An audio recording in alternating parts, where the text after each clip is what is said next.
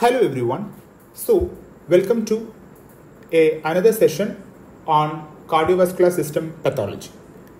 Today I am going to discuss a very important both for your exams but much more than that for your clinical for your day-to-day life, that is hypertensive vascular disease.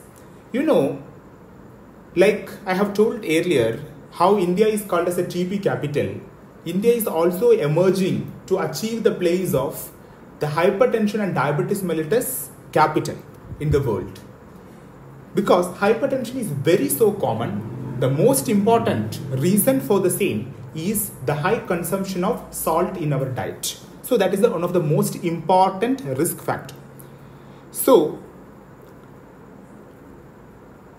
when we say that a patient is having clinically significant hypertension, we use the word clinically significant hypertension when the diastolic blood pressure is above 80 mm mercury or systolic pressure is more than 120 mm mercury. In both these cases, we say that the patient is having clinically significant hypertension.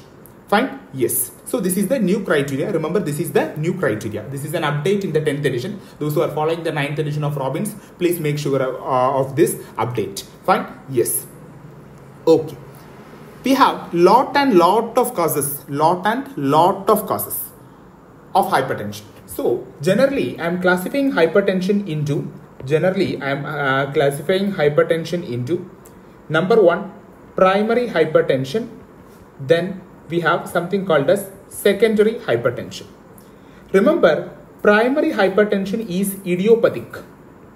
And remember, it is this primary hypertension which accounts for around 90%. 90%. Okay? Yes. That is idiopathic. The cause is not known.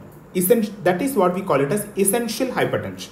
The rest 10% is secondary hypertension. This is because of any underlying renal or adrenal pathology like hyperaldosteronism, Cushing syndrome, pheochromocytoma, renal artery stenosis, or some other identifiable cause. Very important. Each point is an MCQ. Fine? Yes. Okay. Now let us see what are the causes of hypertension. I told you that 90 to 95% are essential hypertension whose cause is not known. This is a straight one-liner MCQ asked innumerable thousands of times in PG entrance exam. Secondary hypertension, renal cause, we have glomerulonephritis, polycystic kidney disease, renal artery stenosis, renin producing tumors. Endocrine causes, Cushing syndrome, primary hyperaldosteronism, congenital adrenal hyperplasia, fine, exogenous hormone because of chronic steroid intake, pheochromocytoma, acromegaly, thyrotoxicosis, pregnancy-induced hypertension also called as preeclampsia, or cardiovascular causes like coarctation of aorta, polyarteritis nodosa, increased cardiac output, aorta rigidity, neurological causes like sleep apnea, increased ICT, increased intracranial tension. All these are the causes of secondary hypertension, not primary. Primary is idiopathic. Okay. So, see, before going to that, let us go to some of the important physiology. You know that blood pressure is equal to cardiac output into peripheral resistance. So, what are the factors influencing blood pressure? The factors which influence cardiac output and peripheral resistance indirectly influence the blood pressure. For example, cardiac output depends upon what we call it as stroke volume. Am I right? Blood volume. So, sodium, mineralocorticoids and atrial natriuretic peptides helps in maintaining the cardiac output, blood volume.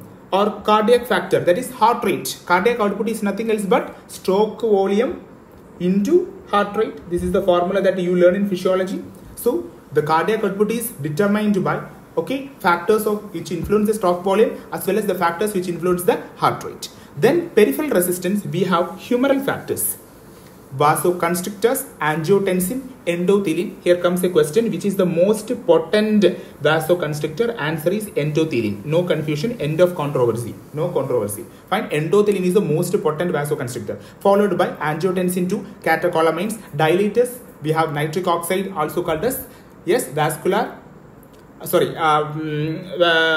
platelet derived relaxing factor, PDRF. That is nitric oxide. Then neural factors, and local factors like autoregulation, that is pH, and hypoxia. So these are all the factors which influence the cardiac output, peripheral resistance, indirectly influencing blood pressure. So this is what they have written here. And there is a entity called it as malignant hypertension. What is malignant hypertension? Severe, that means systolic pressure is more than 200 millimeter mercury, diastolic pressure is more than 120 millimeter mercury, associated with the renal failure, okay, retinal hemorrhages, exudate. We call this as malignant hypertension. Fine? Yes. Then coming to blood pressure regulation, I have already told you the factors, that is cardiac output. What are the factors? Just to remember this picture, you can write how much, what pages, then you can write innumerable number of pages with this simple picture. Okay? Yes. So that is how Robbins differs from other textbook. Okay? Other textbook, they will say what they will explain in paragraphs and paragraphs, but Robbins, all the whole story, he will summarize in a single picture. If you remember this, it's more than enough for an undergraduate. Okay, see, kinines, prostaglandin, nitric oxide, all those stuffs.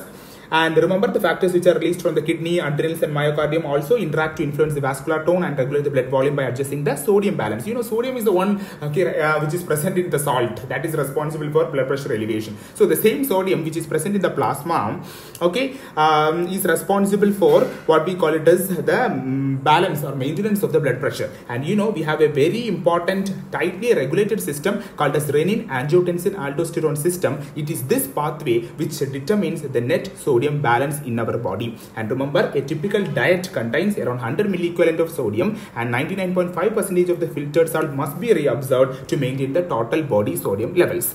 Okay, now let us see about the renin, angiotensin, aldosterone mechanism. Whenever there is blood pressure decreases, when the blood pressure decreases, what will happen? It will stimulate, it will be sensed by some receptors, okay, baroreceptors, which will stimulate the kidney and which will produce renin. This renin is going to convert the angiotensinogen, which is produced from liver, to angiotensin 1, and this angiotensin 1 is converted to angiotensin 2 with the help of an enzyme called as angiotensin converting enzyme, which is produced by the endothelium, mainly from the lungs.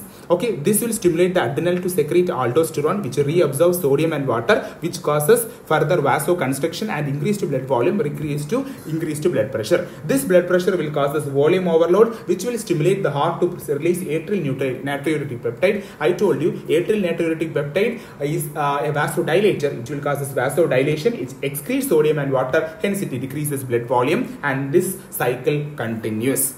So, increased blood pressure because of increased volume and increased resistance. What are the conditions which causes increased volume? Okay, we have excess dietary sodium or hyperaldosteronism, increased sodium reabsorption. We have three syndrome. One is called Gittelman syndrome, Bartter syndrome and Little syndrome. This three question has been asked in JIPMER.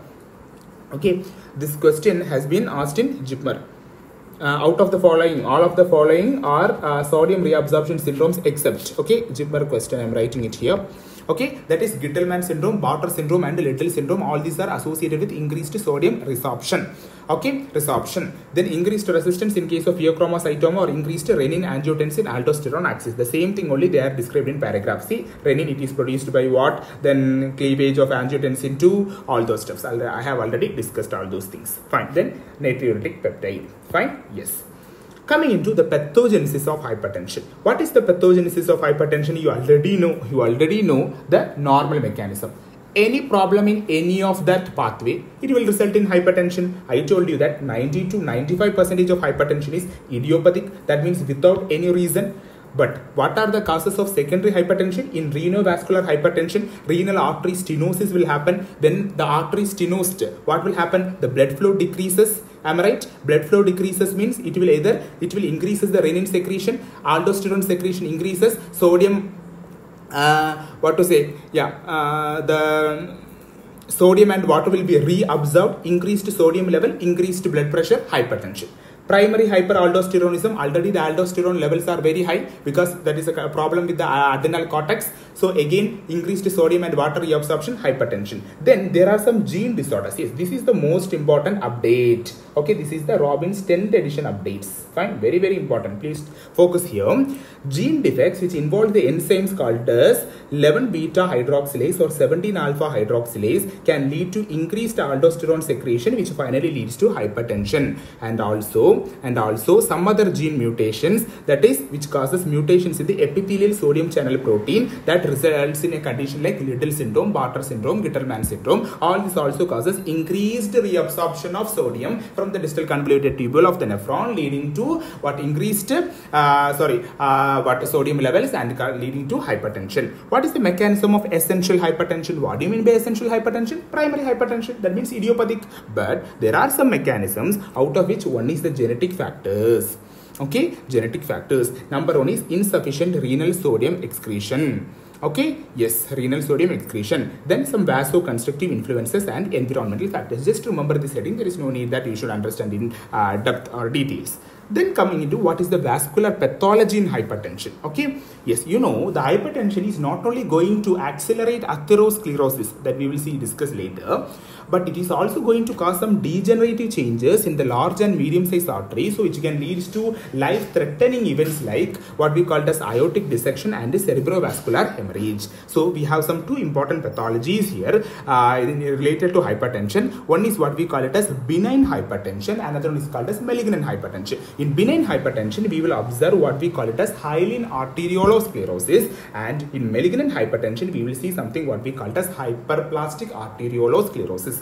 Okay, yes, fine. So now let us see what is hyaline arteriolosclerosis. In benign hypertension, the arterioles, as you can see in this picture, okay, what you are seeing, you can see a homogeneous, okay, pink hyaline thickening, and there is obliteration of the lumen. Am I right? Yes, in response to the chronic hemodynamic pressures of the hypertension. And fine, remember it is also seen in patients with in chronic hypertension, that is benign hypertension. While malignant hypertension means more than 200. I told you, 200 mm mercury. Yes. So in nephrosclerosis, what will happen? Nephrosclerosis means blood supply to the kidney is affected. There will be diffuse impairment of the renal blood supply, and there, as a result, what will happen? The glomerular scarring will occur. What happens in case of malignant hypertension? It is malignant hypertension. Okay, malignant hypertension. Here I am writing benign hypertension. That two terminologies has not been used in Robbins, so that's why I am telling it again.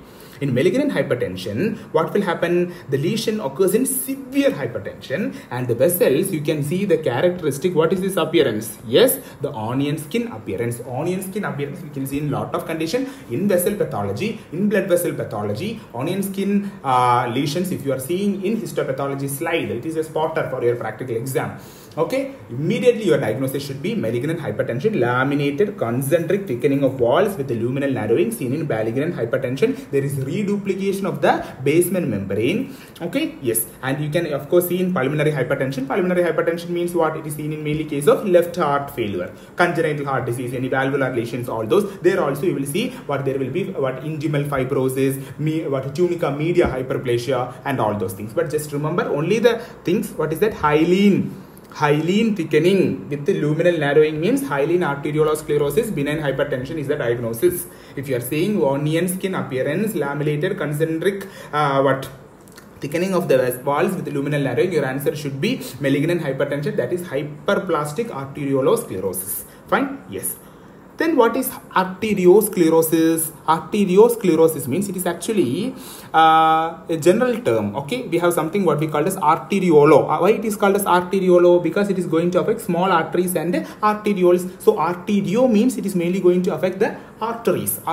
Okay, yes, there will be arterial wall thickening and loss of elasticity. Is actually what to say, it's a broad term. Okay, yes, arteriolosclerosis, I told you, hyperplastic and hyaline arteriolosclerosis. That means the arterioles, small arteries are affected. We have something what we call it as, yes, and remember arteriosclerosis can be asked as a short note. At that time you should not blink. Oh, what is arteriosclerosis? It's nothing else but we have two entities, hyaline and hyperplastic. Both are varieties of arteriosclerosis only. We have something called as monkey back medial sclerosis, in which there will be calcifications of medial walls of muscular arteries. Okay, medial walls of the muscular arteries, which typically start along the internal elastic membrane. Fine, yes. So it's nothing else but what is Mungiberg medial sclerosis? I think you remember this in dystrophic calcification. Yes, Mungiberg medial sclerosis. It is nothing else but calcification of the tunica media of the muscular arteries. Fine. Yes. And sometimes we can see something what we call it as fibromuscular intimal hyperplasia. That means only the tunica intima will undergo hyperplasia. Okay, that is fibromuscular intimal hyperplasia. Just namesake, but the most important question they may ask is Mungiberg.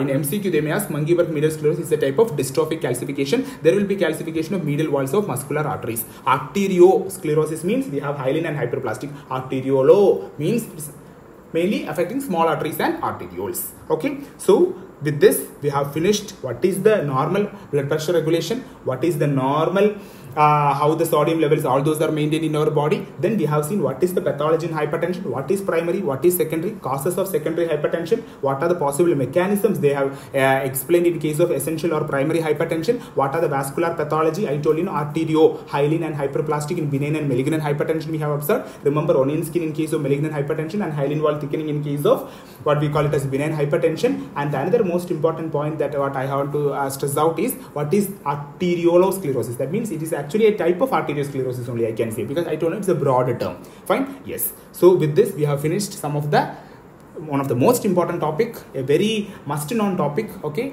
that is hypertensive vascular disease. And in the next session we will be discussing about a very important, most frequently asked long question and a must-known question, and the underlying, it is this disease which serves as the problem, what root cause for almost all the pathologies in our body, that is a coronary artery disease or stroke or whatever it may be, that is atherosclerosis, that which we will be discussing in next class. So I hope this session has been useful for all. Thank you.